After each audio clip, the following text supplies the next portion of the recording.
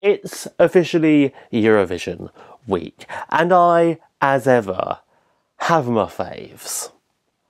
And I'm so excited for the shows. But before we begin, if you are new here, please subscribe. Make videos about all things Eurovision that you'll love. So yes, indeed, I have listened to all 40 of this year's acts, and somehow I have managed to whittle that down to a personal top 5. And as ever with my list videos, this isn't based on odds, it's purely my own personal favourite. And we shall go from the bottom up, starting at number 5. And it feels very weird to say this, my country, the United Kingdom.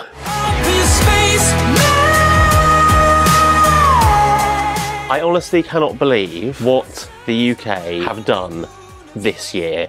Sam Ryder is a miracle. Spaceman is exactly the sort of sound I've been longing for us to send. That typical British, Britpop influenced David Bowie, Elton John style. And then you add in Sam's incredible vocals and you just have, dare I say, a winning package. And I wanna go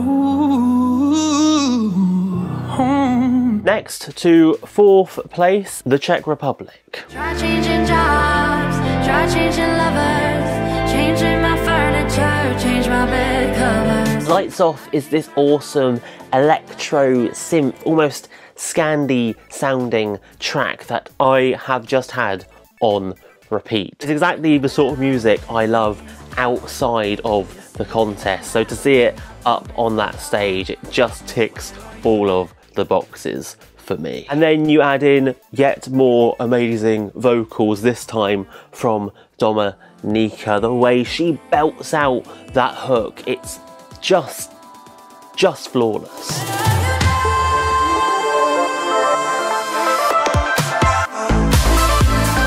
Now to 3rd, my bronze medalist, Spain.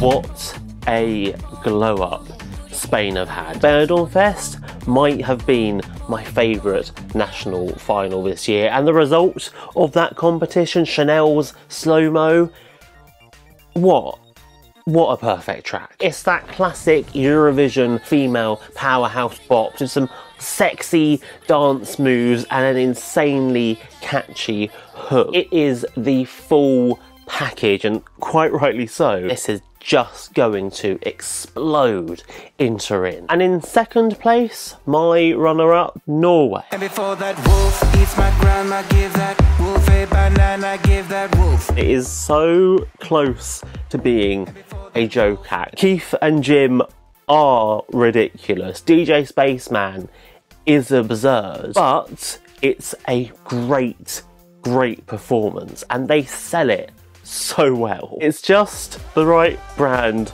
of wacky that I love.